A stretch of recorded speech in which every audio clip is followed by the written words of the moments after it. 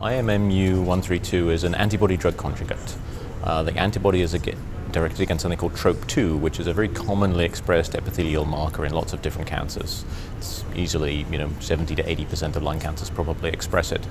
And we're just using that as an address label to deliver a toxin. So the antibody-drug conjugate uses the antibody as the delivery system, and the conjugate is the toxin. In this case, it's a relatively old-fashioned but known effective toxin, which is SN38. That's the active ingredient of Irinotecan.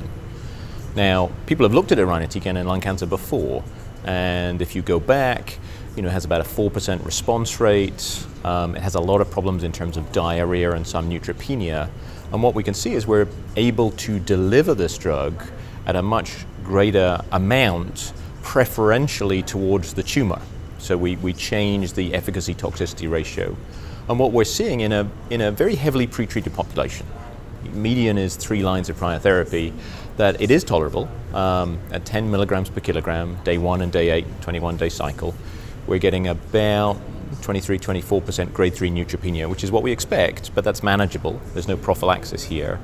But the diarrhea rate is only about 7%, whereas it's nearly 24-25% with naked Irinotecan.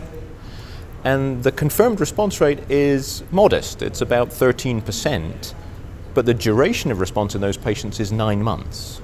And so we're clearly identifying a group of people who are deriving a lot of benefit, and often a very tolerable way, but it's not in everybody. And then the challenge is, well, who are they? TROP2 expression is so common that at least when we've looked at that, doesn't appear to be a differentiator. So we're probably delivering it to most of the tumors. The issue is not all of them are sensitive to it, and that becomes the next field of research.